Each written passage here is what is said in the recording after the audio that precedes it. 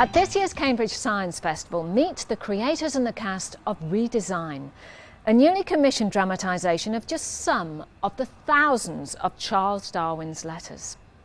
Hear him debate with the American Harvard professor Asa Gray about the great issues of science and religion, war and slavery.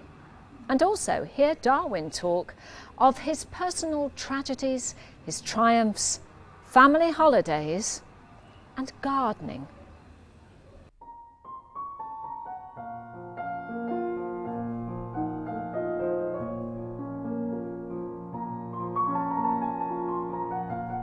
The Darwin Correspondence projects are based at the University Library here in Cambridge, and they are collecting and editing and publishing all the letters that Charles Darwin ever wrote, all the letters he received over the many years that he was corresponding with people all around the world, collecting data from them. He used to use people to pick up scientific facts here, there and everywhere.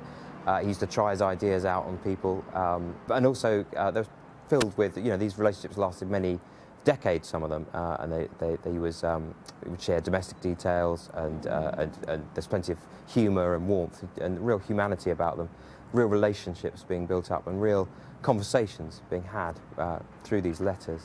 Amazing body of material. After a chance meeting with one of the editors working on the project, we got talking and got quite excited by the idea of turning some of these letters into a play. And making them more accessible to the general public, making more people aware of that. And we talked some more, and we alighted on particular correspondence between Darwin and an American botanist called Asa Gray, who was the leading botanist in the States at the time. He was professor of natural history at Harvard University. And what's interesting about Gray is that he turned out to be the staunchest defender of Darwin's ideas in the States. Lots of religious people particularly were very hostile towards Darwin's ideas, but Asa Gray really stood up for them, stood up for Darwin. And he himself was a very devout Christian, but was able to accommodate Darwin's ideas very happily into his own religious beliefs. The play uses only the actual words of Darwin and Gray and other correspondence that they had with other people at the time, and a lot of that we use in the play is unpublished material.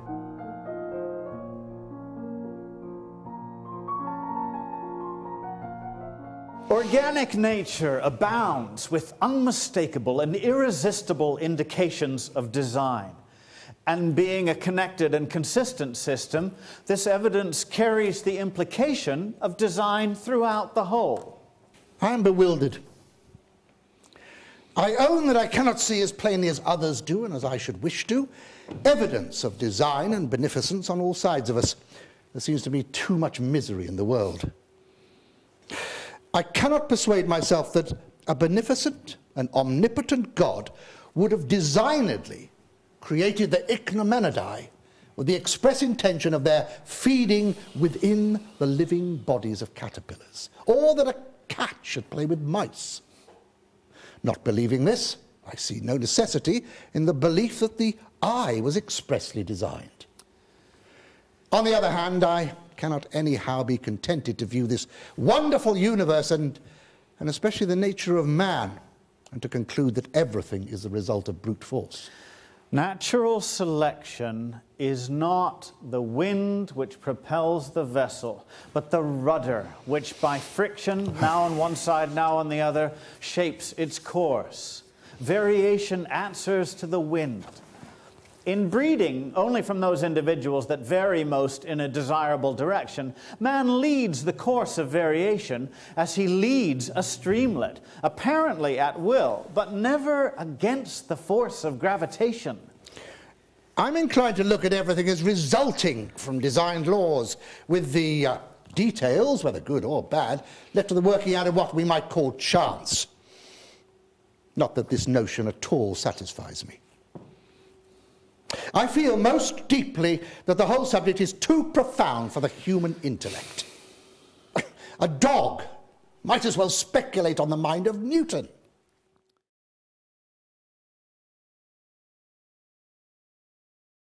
An innocent and good man stands under a tree and is killed by a flash of lightning. Now, do you believe that God designedly killed that man? Many or most persons do believe this. I can't and don't. If you do believe it, do you believe that when a swallow snaps up a gnat, that God designed that that particular swallow should snap up that particular gnat at that particular instant? You reject the idea of design while all the while bringing out the neatest illustrations of it. I mean, will you honestly tell me that the shape of my nose was ordained and guided by some intelligent cause?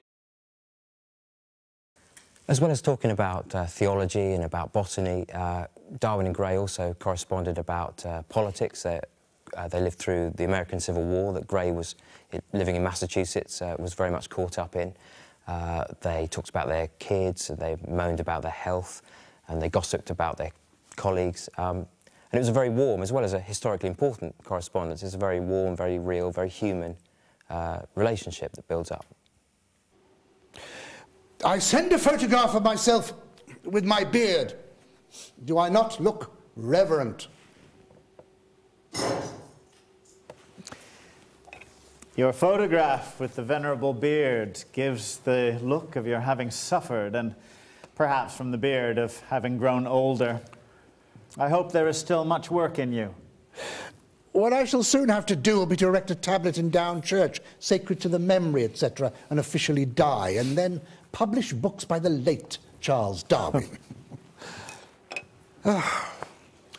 I do not in the least know whether the Times is to be trusted that there will be peace and that the Middle States will join with the South on slavery and eject the Northern States. Some of the representations of us in the English papers would be amusing if they did not now do so great harm. Oh, how detestably the special correspondent of the Times writes on the subject.